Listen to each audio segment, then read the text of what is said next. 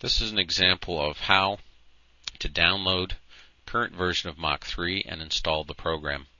Here you can see we're on the front web page of the Art of CNC website, www.artofcnc.ca.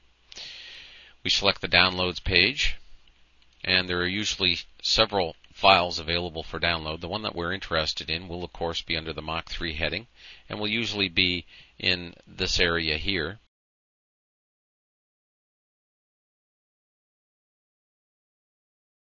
And you will see Mach 3 Release 1.0 or further on up the series.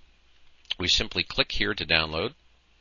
We want to save it, and I usually save it to my desktop just for ease of access. Once the program downloads, it's 7.5 megabytes at the moment, so it does take a little while to download. But once it downloads... Not running Windows XP. In order to run MACH3 under Vista, you first need to perform a couple of extra steps. 1. First, run the install as per normal. 2. Download the memory override.zip file, unzip it to memoryoverride.reg, and then double-click it. It modifies the registry to allow Mach 3's driver to run.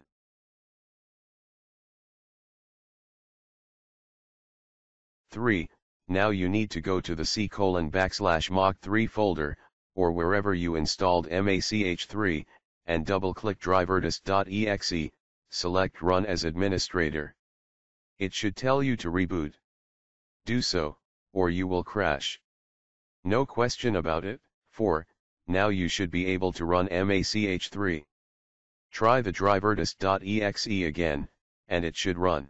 Note: you may get errors reported when running driverdist. In fact, it may not run at all the first time. Then Vista will ask you if you wish to run it in compatibility mode. Do so, and it will run. It's smart to install in the default folder of C Mach 3.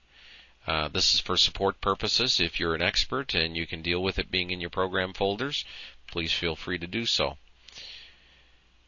If you have already installed a version of Mach 3, you'll get a warning telling you that you're going to upgrade the installation.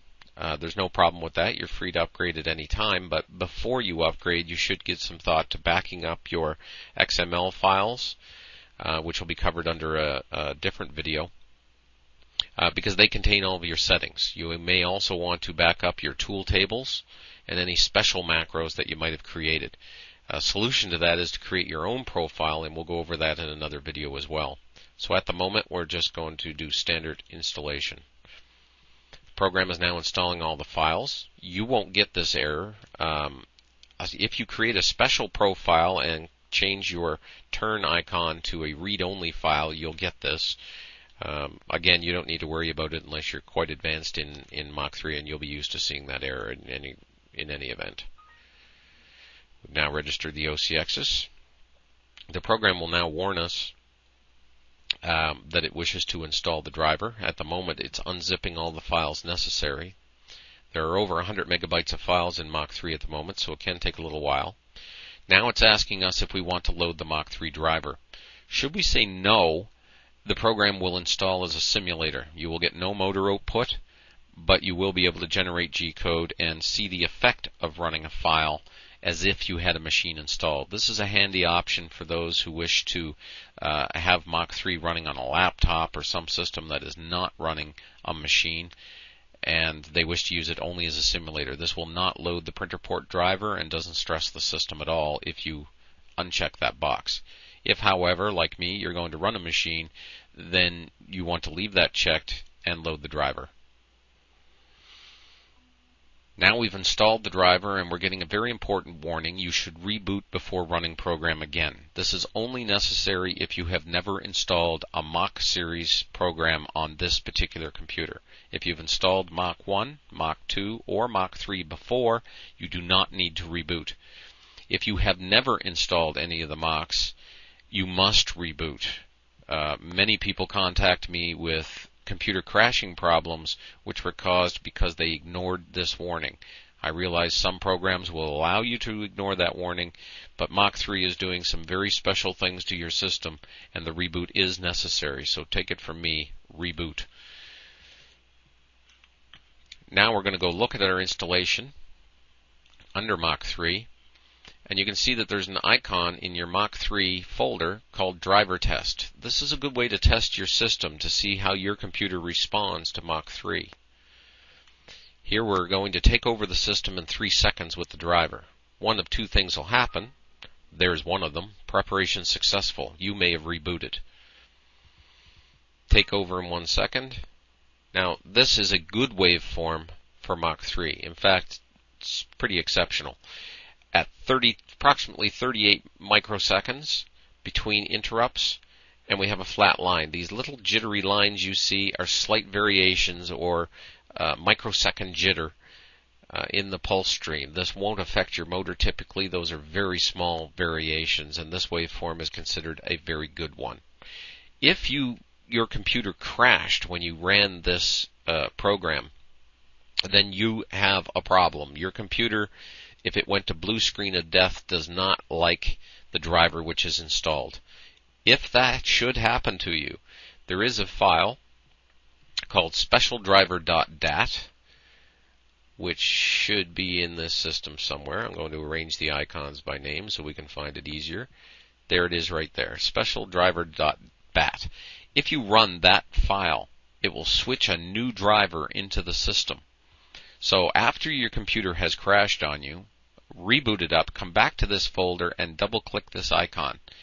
It will very quickly open a box which switches to a special driver. When that occurs, run the driver test again and you should not crash and you should get a waveform.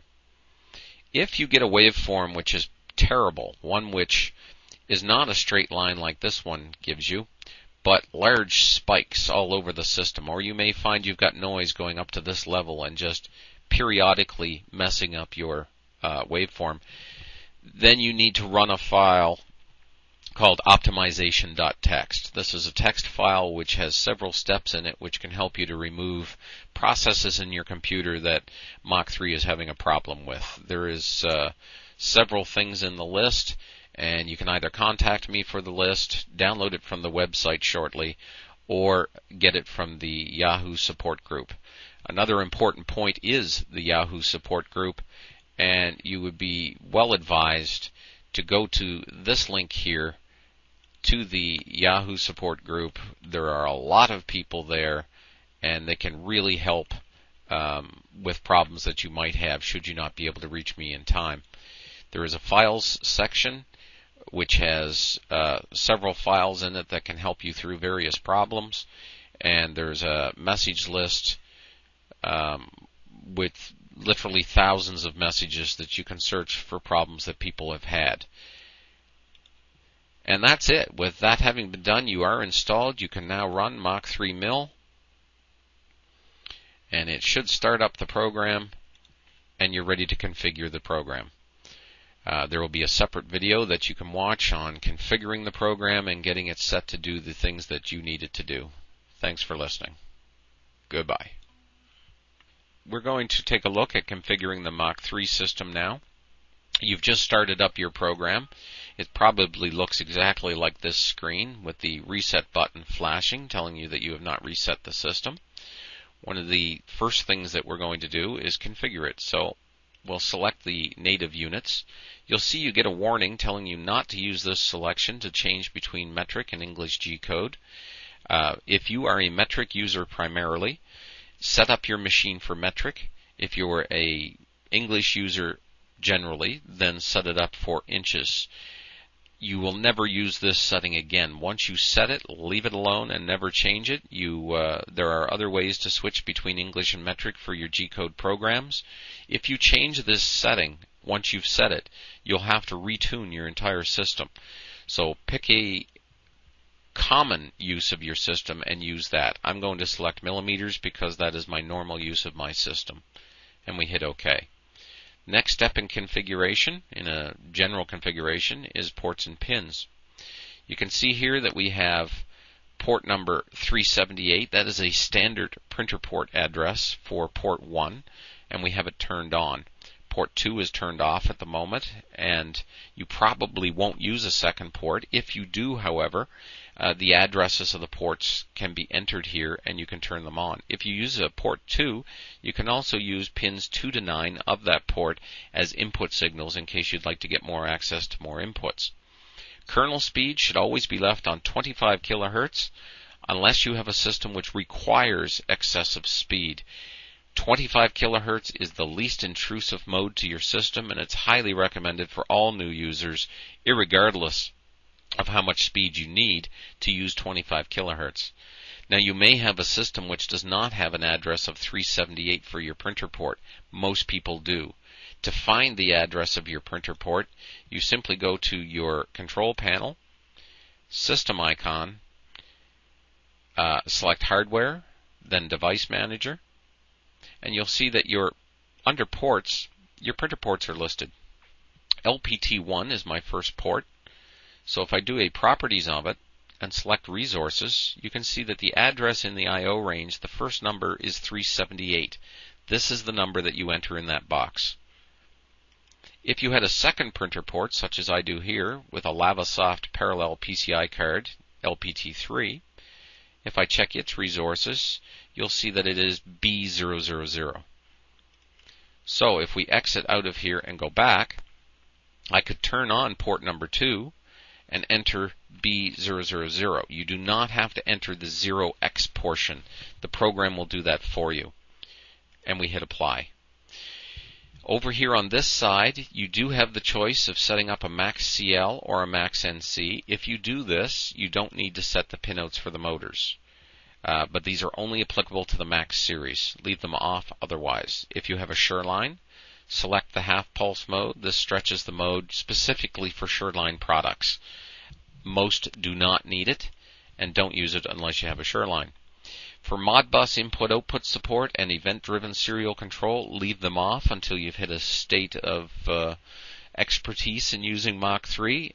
They're not required unless you're using PLCs and other serial control equipment, and they will affect your system slightly in performance if you use them when you don't need them. Then we go to the motor outputs. In motor outputs, you should have a checkbox turning on each one of the motors you intend to use. You do not need a checkbox for the spindle unless you are going to use the step and direction or PWM options to drive your spindle. If you're driving a spindle that's simply controlled with a relay, you do not need to have spindle turned on. Hit apply whenever you make a change. Here you can see we have the step pin and direction pin of the x-axis. This information, which pins you enter in these boxes, should be an information provided to you by your CNC manufacturer. Whoever has built your table should have sent you a technical document telling you which pin controls which axis. In this case, you can see I've got the port selected is 1 for all settings. The step port is 1, the step pin is 2. So port 1, pin 2 is x-axis. Port 1, pin 3 is the direction control for the x-axis. When it comes to the settings for low active or not low active for a particular axis, you're better off leaving them unchecked until such time as you determine you have a problem. Many systems will run irregardless of these checkboxes. These are only necessary for some systems which are a little pickier as to whether the voltage is going high or going low at a time when the commands are being sent out. So all you have to set here is turn on your motors, set your pinouts, and then hit apply to store the results. Under input signals, for a basic setup when we're starting up, you don't want things interfering, so turn them all off with the exception of e-stop, which you cannot turn off. E-stop you can set to port 0 if you don't want it to affect you. Otherwise, set it to port 1. Pin 17 would be fairly typical. Pin 15 would be fairly typical, and will do the job for you. You can see that the active low is checked off. Therefore, a high signal is what is going to trigger an e-stop. At this point, you can pretty much stop using this configuration. Your primary task here in this setup is to get your motors running. So all you need is an e-stop signal, the proper motors turned on with the proper pins, and your port's set up correctly. Beyond that, you don't need anything to get your motors to run, so let's hit OK and let things go.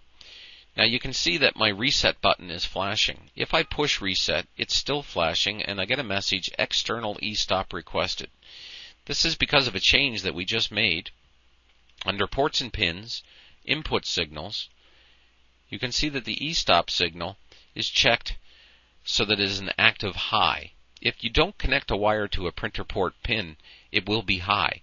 Since we've selected active high, we're seeing a permanent e-stop condition coming into my printer port because I don't have a machine hooked up here. So by selecting this as active low and hitting apply, the e-stop signal will disappear, and you can see that although it's flashing, pressing it will reset it.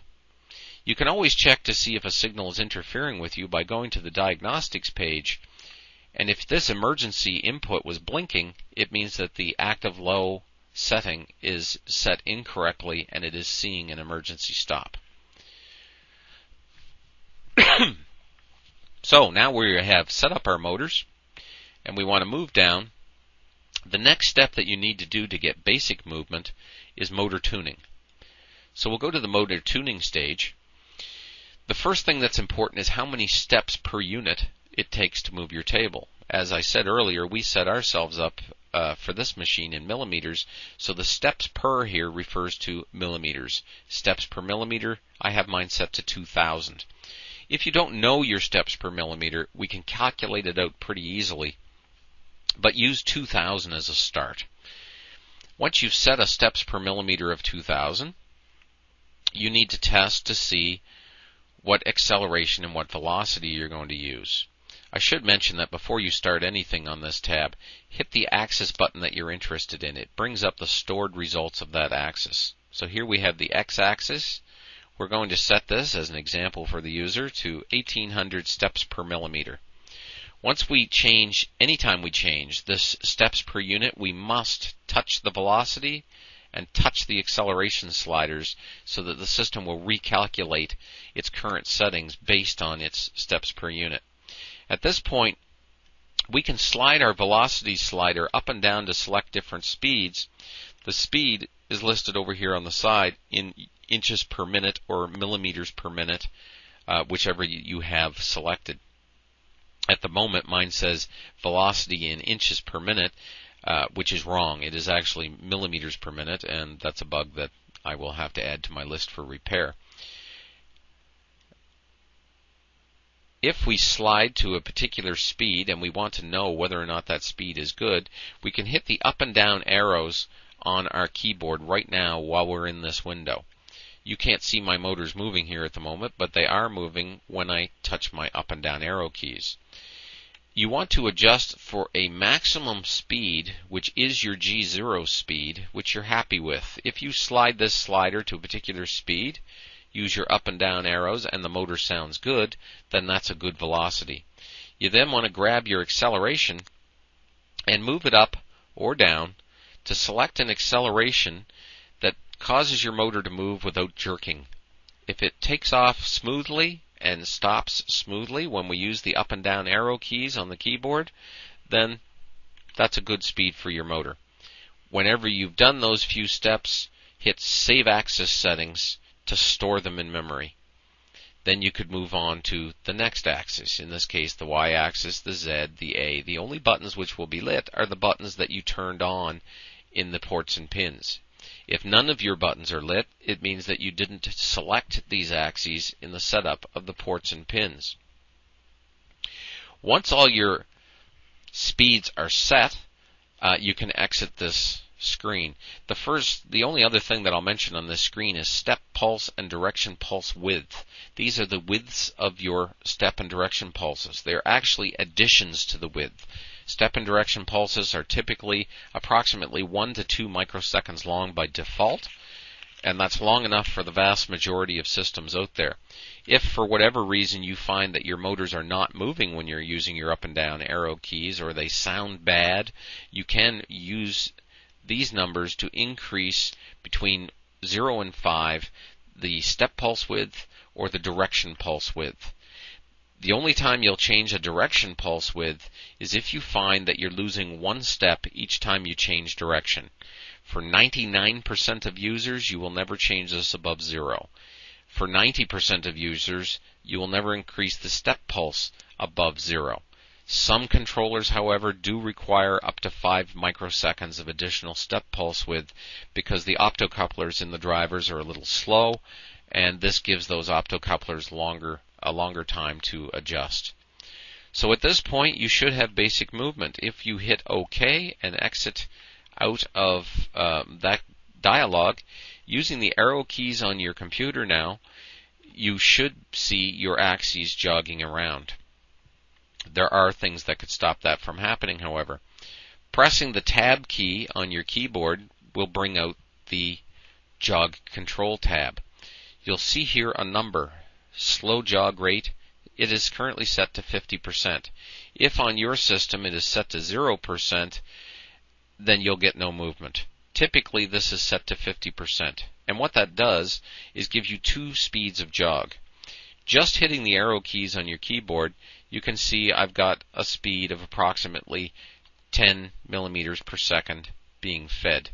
If I press the Shift key at the same time, I now go to fast jog, and I have 20, which is twice the slow jog. In other words, slow jog is 50% of the maximum rate, and you get the maximum rate by pressing Shift. Notice when I press the Shift key that the fast jog indicator lights up. Otherwise, you're on normal speed. The rest of the controls on this page you can pretty much ignore until you get more advanced. We have settings for the slow jog rate. You can increase it. You have buttons which will allow you to jog simply by pressing the button on the screen here. When it comes to the MPG modes and shuttle modes, leave them off for now unless you get to the point where you're hooking up an MPG. An MPG is a manual pulse generator. It's an encoder which you can rotate and jog with the rotation of the encoder. It can also do other sharp features like shuttle mode, which allows you to run a program while rotating the wheel. The program actually runs at the speed that you rotate your MPG. You'll notice when I selected shuttle mode, our jog mode went over to MPG mode. Turning off jog mode, and we'll go back to the normal jog. So if you look at this screen, the second LED here should be lit, indicating that you're in normal keyboard jog mode, and you should have a jog speed at least around, well, let's put it this way, a jog speed above 5%, and you should see movement. Hitting the Tab key will make that jog screen leave the screen. So at this point in the program, I can now jog, my motors are moving, and if you've tuned them properly, you should now have some pretty good movement with them. If you want to do a test to see how your system can respond, we can now just load a G-code file. If you select the Mach 3 folder on your system, there's a G-code folder, and once you select it, there are some test programs in there. This one is called Roadrunner, and will allow you to cut a test cut of a Roadrunner. When I hit cycle start to start the program will begin to move, and you can see that my speeds and feeds are probably not adjusted appropriately for this particular program, but eventually you'll see a green line trace out the path of the Roadrunner, and your motors should now be feeding themselves at that speed in that area. That's it for a general setup of Mach 3. For the beginning user getting their motors running, that should be all it takes. And that's it. Thanks for listening. Thank you for watching a CNC wood carving video. Please follow me on Facebook.